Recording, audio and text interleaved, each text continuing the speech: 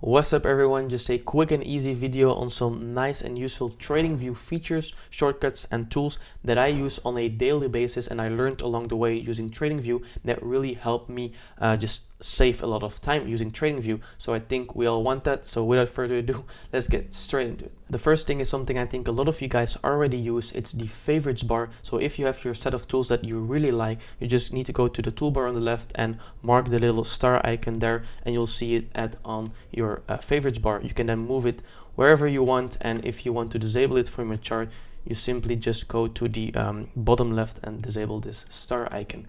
I mainly use this. I don't use the toolbar, so I'll just use this thing right here. The next thing I use that saves me a lot of time is called the object tree. You can find it at the bottom right of your TradingView, just this little stack icon. If you click it, you'll see that this window, this object tree window will pop up. So how you use it, earlier on, if I was just about to draw things on my chart, let's say some brush, trend line, call out, some rectangles, let's just mess the chart up for the purpose of this video. So earlier on, I was gonna delete all these drawings just separately by clicking on it and just doing it this way, but sometimes it can be very, very hard and frustrating. So this object tree can actually help you with that. So right here, you'll see everything that's on your chart, and instead of deleting everything separately on your chart, you can just do this and everything is gone. So other things I use with this is just click on the top one, click on the bottom one, and hold down shift, and then you can select everything together and click delete. Another thing you can do is, let's say you want this and this tool to be in a group, just select the layer and just right click and you'll see create a group of drawings. Now you can select and drag it into this group, or multi-select and drag it into this group. It can be very handy because then you can just only hide this group and the other drawings will still remain visible. Really cool thing to use because it saves a lot of time. The next thing I use a lot are called alerts. So let's say you're only interested in taking long positions only once price hits this level, then you can just put an alert at this horizontal array and just right click on it, add alert.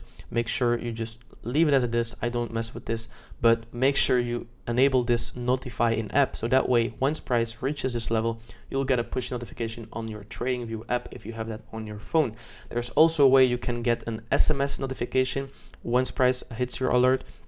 I can't do it because it's something with my country, but if you go to your profile, then you can go to settings, and here you have an option SMS email. So basically the email needs to be connected with your phone provider.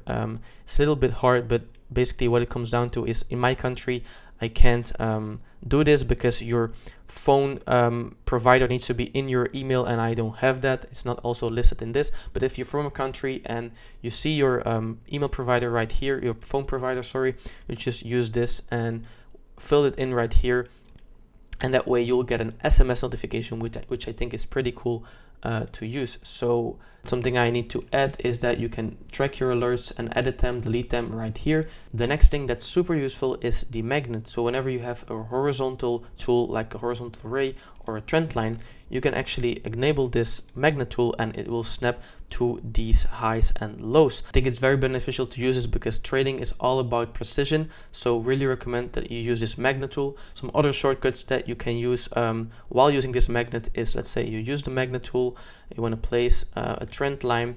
If you don't want to use a magnet tool that it snaps to every point, you can just hold down control and you see it won't snap. If I release the control or the command, if you're a Mac, it will snap again, but you can also disable it right here. Of course, if it's disabled, you can hold control and then it will snap, so it's like inverse. So just prefer what you like, and it can also be very convenient to define your stop loss and your take profit to precision. So let's say I want a long once price comes down here, but I want to make sure that my stop loss is exactly at this low.